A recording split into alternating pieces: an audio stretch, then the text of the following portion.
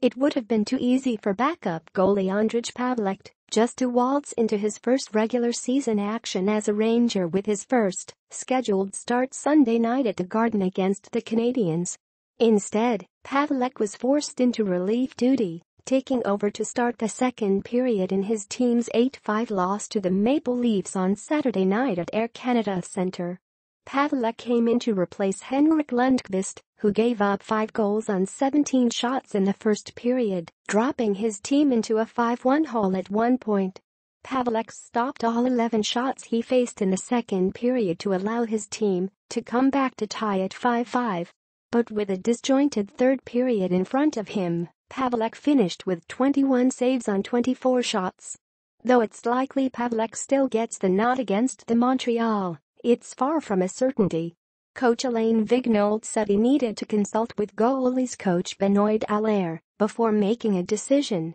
"I'm going to talk to him right now," Vigneault said, "and you guys in the media will find out Sunday."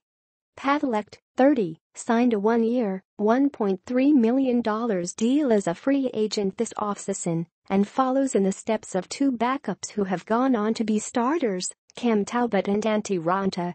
Vigneault has said he hopes the Rangers are getting Pavelec at a time in his career when he's trying to re-establish himself in the league, and Pavelec hopes the same.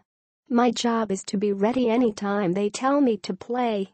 That's what I'm focused on," Pavelec said Saturday morning. "Even if it's back-to-back or not, it doesn't make any difference." With his team down 5-2 after the first period, Vigneault made large-scale changes to his combinations. JT Miller went from wing to center, put between Rick Nash and Mats Zuccarello. That was where 18-year-old rookie Philip Chytil was, but Chytil got just 2 shifts on the wing in the second period and none in the third, finishing with 4:59 of ice time. Chytil now has played 2 of his 9 games allowed before the first year of his entry-level contract kicks in. Mark Stahl was bumped up to the first defensive pair, with captain Ryan McDonough moving to the right. Anthony DeAngelo, who had an awful turnover resulting in the Maple Leafs' second goal, went with Brendan Smith, while Brady Skjei went with Kevin Shattenkirk. The lineup was the same as it was for the season opener, with defenseman Nick Holden and Steven Kampfer scratched, while Jesper Fast traveled with the team as he recovers from his off-season hip surgery. All 3 extras skated with Pavelec on Saturday morning. Forward Andrew Desjardins, who still is on a professional tryout, did not travel with the team. The Maple Leafs put up a new sign outside the visitors' dressing room, reading, "You are now entering enemy territory."